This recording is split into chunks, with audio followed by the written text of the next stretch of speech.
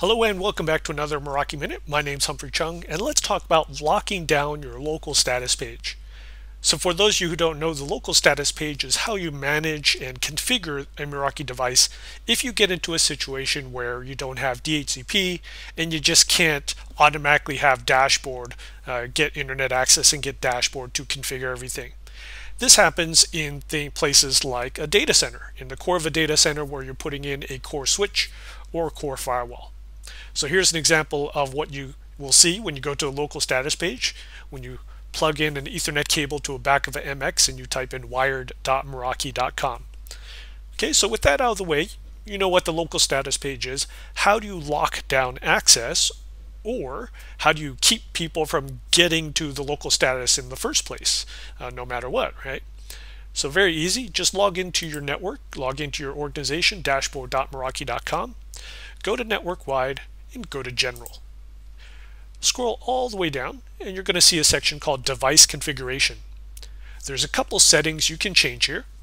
So first, whether you want the local status page enabled or disabled. So if you've already configured everything and you don't need to change any settings anymore, you can simply disable it. Or what you can do is leave it enabled, but then change the default credentials, the default username and password. Now normally the local status page has the username set as the serial number of the Meraki device. So just looking on the back of an MX or an AP or a switch or on the box itself, you'll see a Meraki serial number, and the password will be blank. So that's how you get into the local status page. But of course you can change that through this menu. Another option you can set is whether you want the remote device status page to come up. Well, what the heck is that if you've never used it? So you can get to a Meraki device if you have this turned on, if you have this enabled, via the LAN IP address. So something like 192.168.1.1 or whatever the IP address it has been given.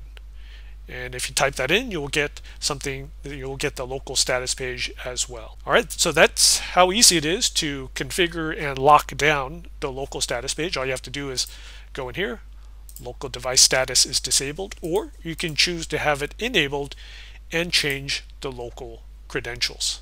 Once again, that was a Meraki Minute. My name's Humphrey Cheung. Thanks for watching, and I'll see you on the next video.